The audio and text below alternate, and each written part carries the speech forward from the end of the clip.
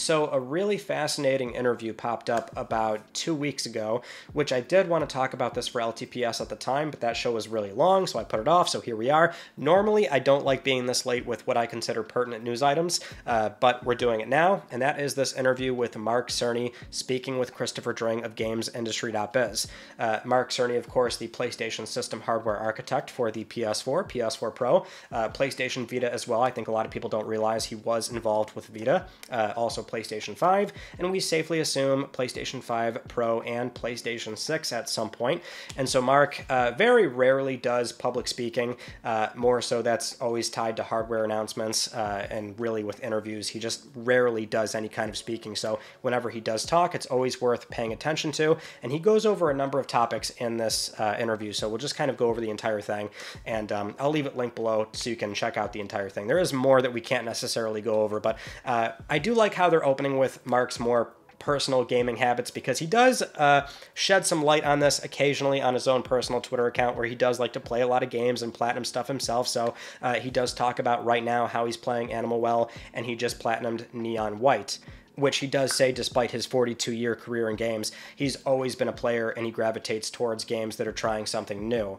But going into more industry talk, he does mention and reflects on the industry, how those who tend to have long careers in it, they should ideally be trying to do more roles, right? If you're going to be doing decades in the games business, try to fill out a lot of different roles. He uses Amy Hennig as an example here, where she's been a writer, an animator, an artist, and a director, and for himself, being more on the technical side, he's been a programmer, designer, producer, executive producer, game director, and now a system architect.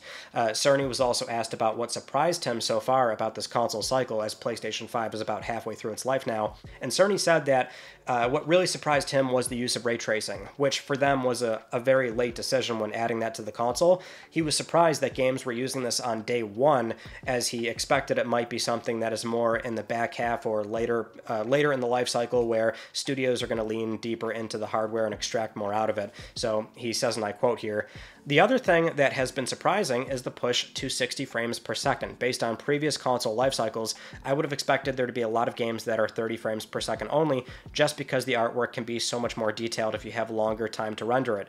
Instead, the almost universal rule this time around has been the games run at 60. It's great from a play perspective. Gamers overwhelmingly prefer games that are higher frame rates. I just didn't expect such a departure from previous generations." One really interesting aspect of this interview was Cerny touching on the time it takes to make larger AAA games, which we just mentioned for Sean Layden talking about this during the Summer Game Fest IGN panel, and also another separate GamesIndustry.biz interview and discussion with that GI Live sprint series of videos. So Mark here mentions that when building a console, that takes about 4 years. So a lot of AAA video game production is actually taking longer than that nowadays, which has been well documented going back to around the mid PS4 cycle to where we are now. Many studios in the AAA space, those games at a minimum take 4 years, but really 5, 6, 7+ years is not too uncommon nowadays. And that's despite PS4 and PS5 having a very short window on time to triangle, which is about 1 to 2 months. That's the amount of time it takes a studio to get a triangle on screen. PS1, it was about a month, but PS2 took longer, and then PS3, it could take anywhere from 6 months to a year for a studio to get its engine up and running on the console. That kind of goes back to Cerny's discussion surrounding, well, initially PlayStation 4, then going into PlayStation 5 with those two separate road to PS4 and PS5 discussions. And we've also mentioned many times how PS2 and PS3, in terms of their system architecture, it's very esoteric and bespoke, and that's why those systems oftentimes have a reputation for being very hard to develop for. But what's funny here is that Cerny says he spends a lot of time on forums and reading comments from people wondering if time to triangle is lower now, why do games still take this long, right? So he says the answer is simply that a lot of studios choose to do this, going for these giant creations that do typically take 4 to 6 years. Another really fascinating thing Cerny touches on is console design. He says, and I quote here, "One of the exciting aspects of console hardware design is that we have freedom with regards to what we put in the console. Or to put that differently, we're not trying to build a low-cost PC, and we aren't bound by any particular standards. So if we have a brainstorm that audio can become much more immersive and dimensional, if there's a dedicated unit that's capable of doing complex math, then we can do that. Or if the future feels like high-speed SSDs, rather than HDDs, we can put an end-to-end system in the console, everything from the flash drives to the software interfaces that the game creators use, and get 100% adoption. Cerny then goes on to say that he likes to think these sorts of things end up advancing the industry overall, which in turn benefits PC, since these do become a bit of a, like, more mounting pressure for something like direct storage to become more widely adopted. That's the example he's using there. So this is all kind of leading into Cerny just feeling as though consoles still play a very important role in the consumer ecosystem. He actually references that video from Linus Tech Tips when they try to outperform a PS5 by building a PC for $500. So Cerny actually referred to this video, and he said, and I quote, "They had to get a used motherboard. That was the only way they could build a PlayStation 5 equivalent for a PlayStation 5 price. And if you're using used parts, well, you can get a used PlayStation 5 for eBay for $300 or something."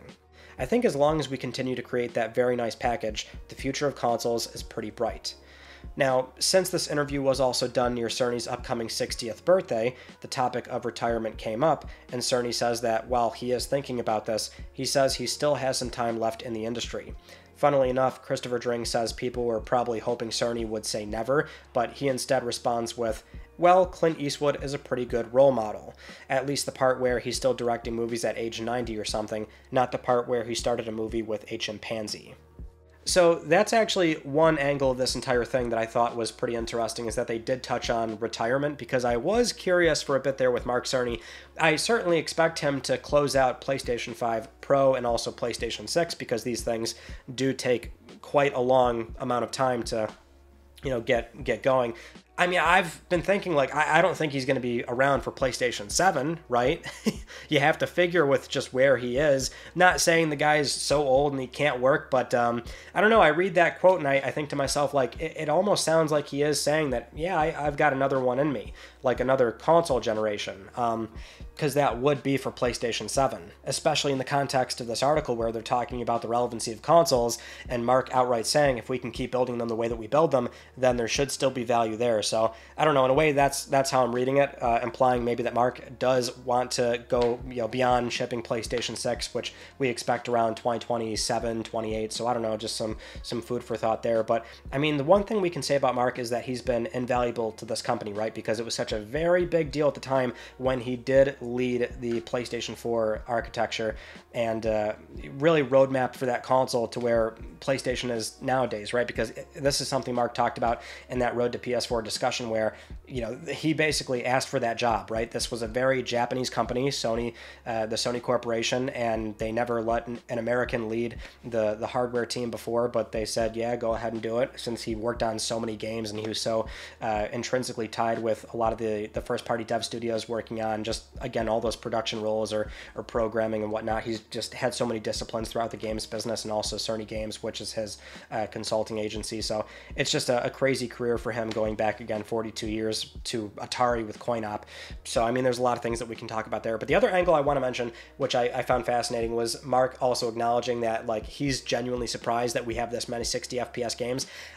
I feel so validated. That was absolutely something I mentioned plenty of times on LTPS for the 12 years I've been doing this thing, right, on this channel, which is, it's like a big pet peeve of mine, is always this, like, sort of argument or case that you know, consoles can't do 60 FPS or something. It's like, it doesn't matter if it's PlayStation 4 or 5, 3, 2, 1, like 60 frames per second, high frame rates, they're always possible, but game development studios willingly choose to sacrifice frame rate. It's the first thing to go in order to increase visual fidelity. They're closed boxes. It's basically a character slider, and studios almost always prefer to, well, market visual fidelity, because that's just something that's extremely marketable. So even for PlayStation 5 at the time, 2019, 2018, I'm sure there's plenty of LTPS episodes where I said, like, we're going to have 30 FPS games on this machine, because that's how this has happened every single time. So hearing the system architect also have that same sort of mindset, and that we are probably going to see 30 FPS games, is validating. But it's also great to know that we were both wrong, because yes, higher frame rates are indeed much better,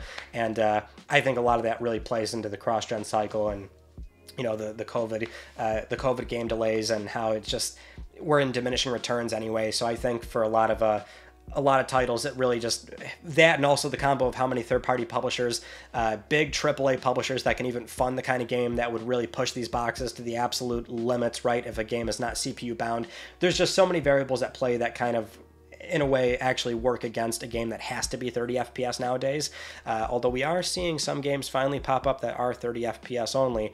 And I still think, well, Grand Theft Auto 6 might be a title that's 30 FPS only. But either way, I'm also mentioning the Linus Tech Tips video. I mean, I audibly laughed when I read that. It's like, I'm sure he always knew about those things, but to hear him acknowledge it is just, it's a funny thing to hear, right? Because that's been like a long time, like on the PC side of things on YouTube, there's always plenty of videos going over some sort of PC builds that can try to match or outperform consoles, which, I mean, consoles are closed boxes when they initially ship.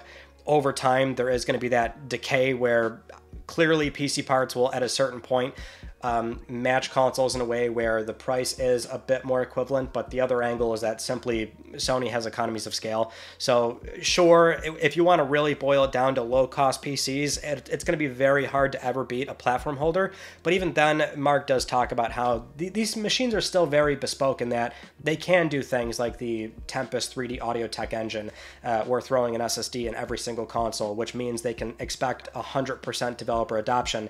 That was why, like, PlayStation 3 back in the day, that was such a big deal that console, every single machine shipped with a hard disk drive. That meant, as a guarantee, developers could do mandatory HDD installs for that particular game, also making sure every console has a Blu-ray drive, right? That was another big benefit, so that way full games could ship on a single Blu-ray versus, say, 360 at the time, right? Not every machine had a hard disk drive, so some games, you know, it was a hard requirement to support memory cards. Not every game had enough space to fit on a single DVD, so there were multiple DVDs. It's one of those things where it's like not a major deal in the grand scheme of things, but you can sometimes boil it down to how important it can be to make sure that the thing you ship on day one has enough there that's going to carry you through the entire platform cycle. So Mark kind of just getting into that as well. But yeah, very fascinating talk. Anytime Mark ever says anything publicly, we'll probably bring it up to some degree and go over it. But anyway, thank you so much for joining me in this conversation, and I will see you all in my next video. You take it easy.